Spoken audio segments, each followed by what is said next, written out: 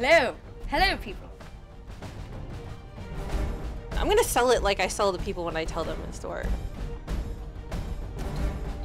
I think it'll be a really great place for women to come together and celebrate who we are and, most importantly, what we love.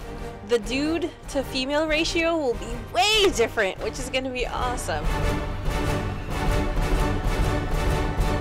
GeekGirlCon is a coming together and celebration of women geeks. Geek girls need to represent, honestly. GeekGirlCon is a celebration of geeky women who are totally awesome and love awesomely geeky stuff.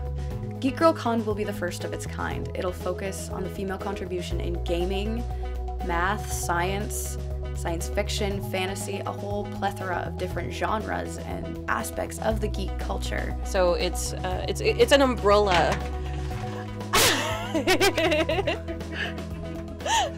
I think that GeekGirlCon will really galvanize the geek girl community and bring women together who may not have realized just how many other geeky women are out there.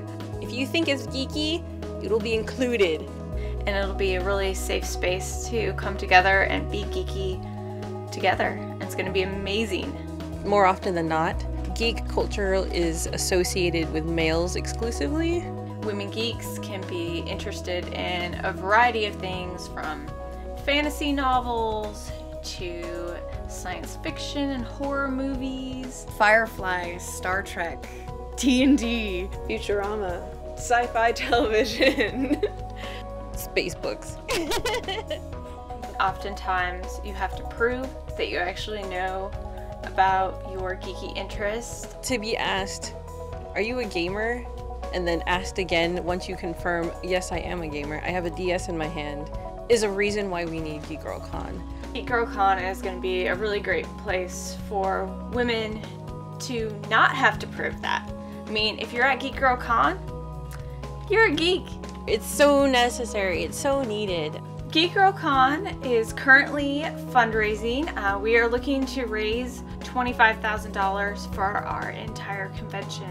To find out more information about GeekGirlCon and how you can help support our cause, go to geekgirlcon.com. It'll be like a huge, great, awesome gathering.